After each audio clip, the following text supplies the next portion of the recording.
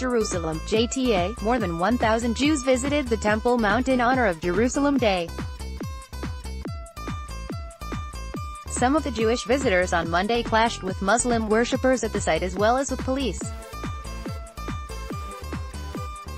The visitors were warned not to pray, bow, sing or touch anything. Jerusalem Day celebrates the reunification of the city during the 1967 Six-Day War. Ynet reported that Jewish visitors to the site entered singing and that Arabs responded by shouting Allahu Akbar, or God is great. Police reportedly removed several Jewish visitors from the site that is holy to both Jews and Muslims. 3 boys who raised an Israeli flag in their arms were forced to leave the site by police officers. One of the boys reportedly was the son of Jewish home lawmaker Bezalel Smotrich, who posted a video of the flag incident on his Facebook page. "A day will come very soon, my son, when the Israeli flag will fly with pride on the Temple Mount, in the temple.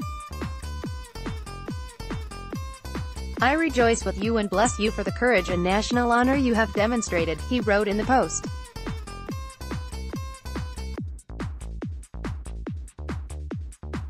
Posted by, on Sunday, May 13, 2018. Later on Sunday, Israeli youths will parade through Jerusalem, including the Muslim quarter of the Old City, as part of the annual Flag March, which ends at the Western Wall.